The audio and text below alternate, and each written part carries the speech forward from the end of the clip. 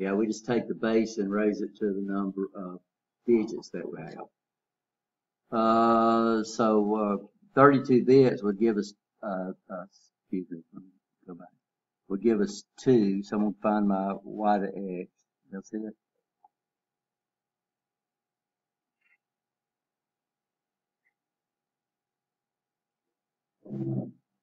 You got to see my y to x. Oh, here it is. So I take 2 and raise it to the 32nd power, and that's how many IPs we could have. Which we say, good gracious, we would never run out of that. But that's before we assign washing machines IP addresses. Refrigerators got IP addresses, right? Understand? Bluetooth uses IP addresses. Your cell phone probably uses, if it's got Bluetooth and it's got Wi-Fi on it, then that's 2 IP addresses right there just for cell phone. So what happened is the IPv4 started really having problems. It's still out there. But they came out with an IPv6, which is 148 bits. Anybody remember? It is huge. So this is the IPv6 address right here. It's given in hexadecimal. FE80 colon, then they leave out some digits. But that's the IPv6. IPv6 is used predominantly for the internet. It still uses IPv4 because there's a lot of companies that reserve those IPv4 IPs. But just about anybody that's asking for new internet, an internet IP would get an IPv6. That makes sense? Because we'll show y'all what we have to go through to set up the this guy. So this has the 485 on the side, but what they've also added is they've also added the Ethernet IP. It doesn't use a TCP/IP protocol. It's called a CPI, control process for industry, which basically came up and decided what packets we needed to put together to send out control information. So that means when we hook up to our PLC, but it'll still transport over any Ethernet network. It's just that it's set up to basically handle control information. So the first thing I need to do in using RSLogix is to establish communication with my PLC. And so what they use is they use something called RSLinx, and it's inside the Rockwell. And here's RSLinx. Oh, I think I had it running in the background. No. And then you come up and you configure your driver. Y'all understand what's a driver? I see it all then. Yeah, well, what we have to understand is there's no piece of equipment that is controlled by a computer that's not controlled by software. A piece of software that is specifically designed to run a specific piece of hardware is called a driver. And so your operating system is thousands of drivers. So that's what an application does. An application does not have drivers. An application applies the operating system drivers that runs your computers, right? You understand? And then, of course, we have something called a shell, which is the guy that allows me to control my operating system. So Windows Explorer, that's a shell. So we'll have to configure the drivers. So this is all the drivers that would be available for Allen Bradley PLC. We're using RS-232 DFI. So I installed that. So I added it. And then the next thing I need to do is configure this driver. So it's using the old COM ports, which is what basically Bluetooth uses. So our COM ports are still out there. Well, the first thing I had to do is I had to figure out which COM port it was assigned. Anybody know how I did that? It's a little harder to find if you're running Windows 10. You'll have to just type in control panel. on the control panel, and then what you need to go is to go to small icons. And then what we do is we can, oh, sorry, that's wrong. What we do is we can get to it through there, but it's a little harder. My computer, then I'll go to properties, and then I'm going to go to device manager. So if you're running Windows 10, you just type in device manager, and it'll be a desktop icon. So what I did is I came down here. So here's the COM ports, and then I plugged, and these are the ones that was already there. So I plugged my dongle in, and then when it went out there and found it and installed the driver, it showed me COM3. That makes sense? Okay. By the way, you can change that over there. So that's called device management. So I know it's on COM3, and then I can come back and I can auto configure it, and it'll come up and set the speed. So that 19.2 or 19,200, that's the number of bits we're transmitting per second. And the rest of the stuff, top bits and all that, you don't know, because we're doing what we call an auto configuration. Does that make sense? Okay. Okay. So we've connected to the PLC. Now, once we connected to the PLC, we can load up RSLogix 500, which is what we're using. And I think it's all down here. We got a link down here. That's the little guy that's got the ladder on it. And this is RSLogix 500. And it's very similar to the 5000 that's out right now. So if you learn this one, then you'll adapt to the 5000 real easy. Then I'll go to comms, I'll see who's active, and it'll go out there and say, there's my PLC, so it's an SLC 504. It's out there and it's active and it's ready for me to connect it. Okay. And it's going to tell me I got an error, because what happens is that we don't buy batteries for these things, so everything gets lost. So what we would do now, what we need to do now is, once we've got the communication set up, and the communication should be set up on all your PLCs there. I just went through the actual technique. Is we come under here under files and we say what? We say new. And the first thing it's going to ask if this is every PLC I've ever played around with, because RSLogix 500 is able to control or to program a lot of Allen Bradley PLCs, right? You understand? Some of them's got different features, some of them's got different things, some of them's got different CPUs. So we got to be able to compile the program over to the right one. So the first thing you're going to have to do on these guys is figure out what CPU you have. Okay. Now this information, I wrote it down, but on your modular PLC, what they usually do is they put it on the door to the CPU. It's down at the bottom. So I came up here and looked, and mine is a, whoops. Mine's a 147, which you see all those, but we're looking for an L541. And I didn't get to see, but that's all we got. Okay. Let's see if I can see that.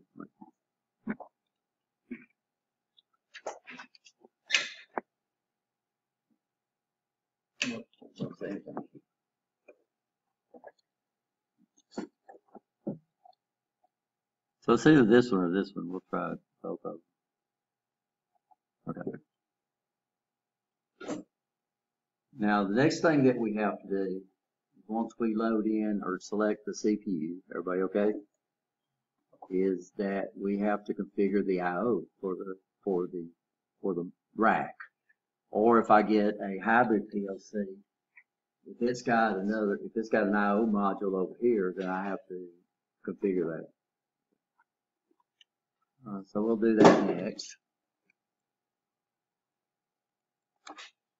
So it says, first of all, this is one of the problems we had last time. The first thing we need to do is figure out how many slots we have. So we start with the CPU. We got 1, 2, 3, 4, 5, 6, 7 slots. Okay. It's just that nothing's in these slots inside of that. Okay, that makes sense? Okay. So I'm gonna come up here and I'm gonna select a 7-slot rack. There you go. Oops, select a 11-slot rack. Okay. And now it automatically puts the CPU into slot 0. Everybody okay? So it goes in the CPU goes in the first slot, but the slot is addressed as 0, right? So it's there. So we got slot 1. I'm gonna come up here and look at slot 1. So slot 1 has got a input port on it. It's a 16-bit input, even though we only got 8 switches up here. It's a syncing input. That means all these switches have to be sourcing, right? That makes sense? And I wrote the number down. We open up the door, we look at the numbers. So we're looking for a 1746 IB16.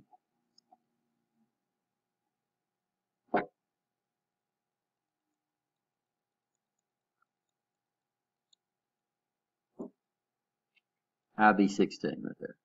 By the way, this is all IOs. So you can come back and just, since we're doing inputs, instead of having all your IOs in there at one time, it makes the list a little smaller. So IB16, this is us, we got it there. And then my IO, which is a sourcing IO part, it's a same thing, but it's an OB16. So I'm gonna come over here and switch over to outputs. And I'm looking for an OB16. There it is right there. Okay.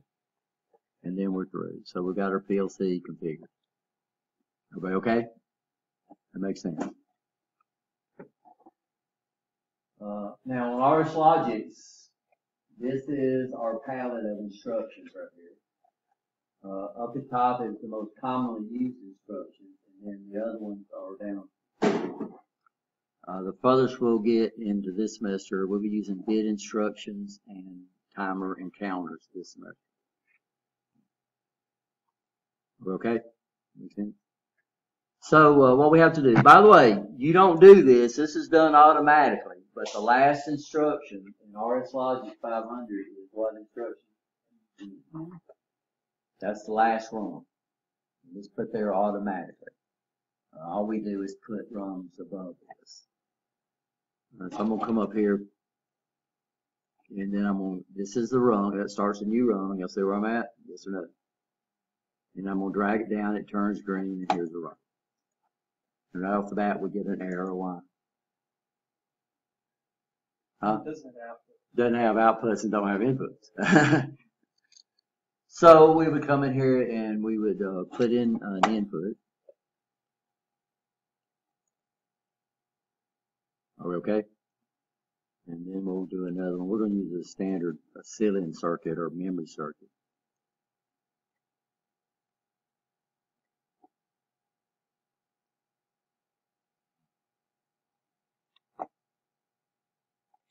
Okay.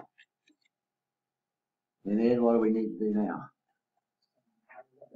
We got to send the logical addresses, right? We got to send that. So what we have to know is that this is slot 1, right? So we'll actually, we won't use bit instruction. We'll actually use one of these outputs. This is slot 1. Why is it slot 1? It's slot 0. So 1. It only has one word, so I don't have 2 words, which would be 32 bits. So we don't have to identify a word address, right? You understand that? So we would start off going what? We'll go in, right? I. Comes next. Colon. Good. 1/0. Okay. So what we've done, now this gets people confused on ours, because our switches are numbered 1, 2, 3, 4, 5, 6, 7, 8. They got numbers above them. But the actual switch 1 would be addressed as 0, right? You understand that? Okay, now when I enter this, what it's going to do is it's going to ask me for a symbol name. So we want y'all to get, and the book normally gives y'all the symbols. So I'd say stop. So this is going to be our stop switch. Are we okay? And then we'll come up and assign this one. This will be input colon 1/1, right? Okay, we'll enter that and we'll call this start. Then we'll go ahead and assign this one. This is going to be output colon 2/0. We're okay? That's in slot 2. And then we'll call this run. And then once I assign it a symbol, I can come over here and just type in run. And it'll go ahead and set that up for me, right? And that's what the beautiful beauty of symbols. Your newer PLC basically requires you to assign symbol names. They don't call them symbols anymore, by the way, they call them tags. So which is, that makes sense? Okay. Yeah, but that's what the newer PLCs don't call them symbol names, they call them tag names. I'm going to come up here and I'm going to check the syntax. That's the little computer up here with a little hash mark about it. And it came up and everything checks out okay. It don't mean the program's correct. It just means it's in the right syntax, right? You understand? That makes sense? Numbers on the bottom, 17. These are the actual module numbers. For some reason, Alex, so my input modules are 1746-IB16s. So that's the model of the output module. And some reason they put that up there, which I don't know why. It's a good question. But notice I entered the address, and it put the input, it put the colon, it put the module number right here, and then when you enter it, the bit address drops down below the symbol. It doesn't do that on Siemens. Everything stays basically the way it is. Okay. So what's the next thing we need to do? We're going to come up here. We're going to download it to the PLC. This is where you give your program a name right here. Okay. Now we're going to have y'all, and it's going to come up here and tell me I have an error. I have access to that. So we'll come up here and put it on my desktop.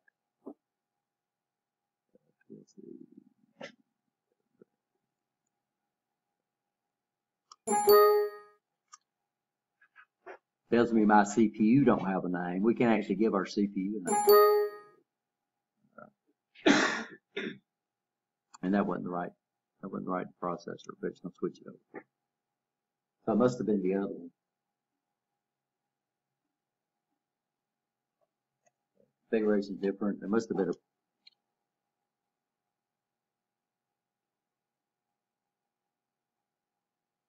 okay, so we got it in our PLC.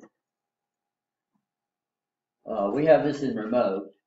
Like I said, this one, this PLC gives us the ability to put it in program mode. Program mode means you're capable of uploading, downloading to the PLC or uploading to your computer. Only in the program mode. Okay? The program on here, your computer or your application has to be in the offline mode to write your program, right? You understand? Your PLC has to be in the program mode to download or upload. Okay. If you have it in RE remote, then you can do everything from your computer, right? If you don't, what I would have just got, I would have got an error saying that it was in there. So we can switch this to the run mode. Oops, wrong thing, Rich, right here. We can go online, right? And then we can go to what? Then we go to run. Okay. So once we go to online with Alan Bradley, it actually shows us where our signal is at, right? Okay.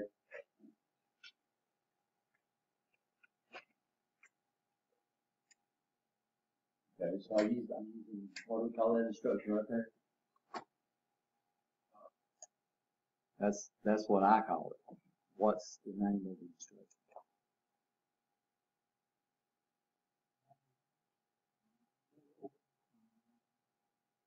Starts with examine. Oh. Now this is an examine and close instruction. That's instruction, right? No, we don't have any examine and close. So 6-1, voluntary conduct. I did it real fast, right?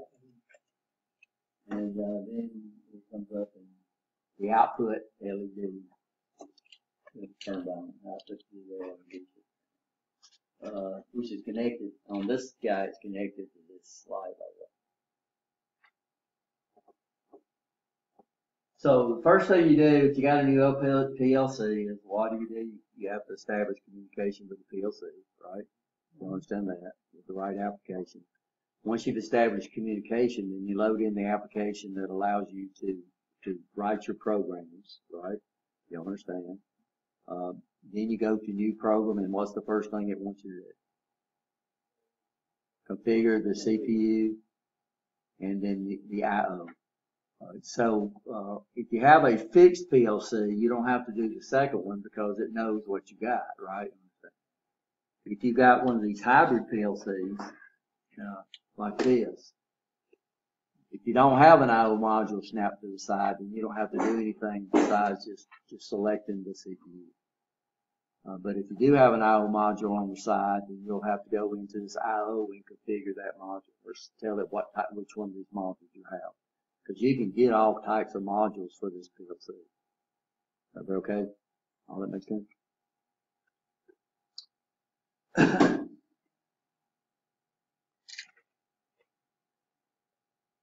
So ladder 2, everybody okay on ladder 2? So what's ladder 2? That's your main program. When I fired up the 1100, the 1000 last time, it gave me a bunch of ladders. So a lot of your fixed PLCs, the number of ladder programs you have is fixed, right? Understand that. This guy right here, I can add more. I think you just right click on program when it's offline and you can tell it to add another thing. This shows us these are our data files. This is for what? Output. This is for input. Status. And we can look at that. There's a lot of stuff going on.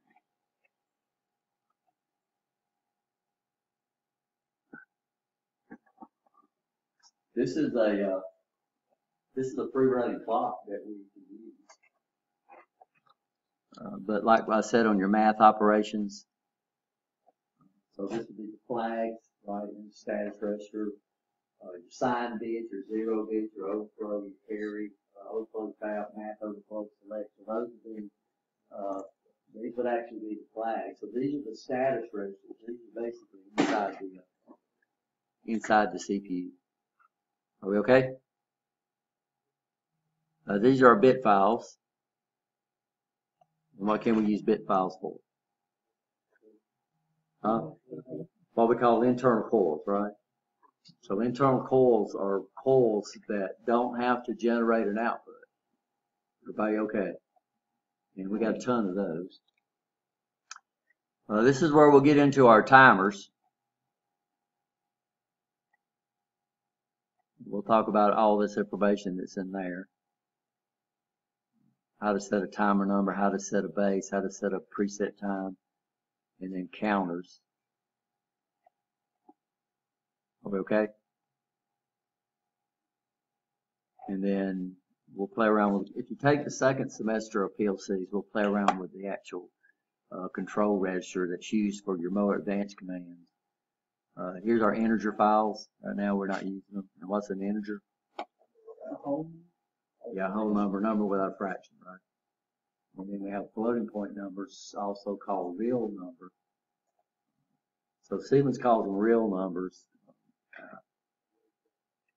Yeah, the decimal point has the ability to move, but also it has the ability to use engineer notation. And what's engineer notation?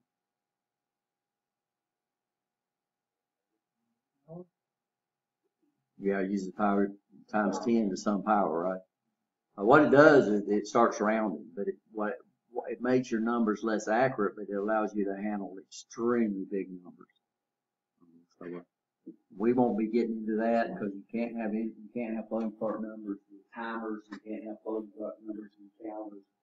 We'll get into this today, the second semester. We'll talk a little bit about the FA file. So it has the ability to represent exponents or times 10 to some power. So what do we call this circuit? This is called a start-stop. It's also, some people call it a free-wire control. Some people call it a memory circuit and a filling circuit. So they're all Any questions? So what we're going to try to do tonight, and it's going to be fun because I'm still in the process of setting up computers. Because supposedly I had time during the day because I'm not doing a day class, and I would come in and wanted to come over here and work with a PLC, but they've had to do something every day. So let me pause this and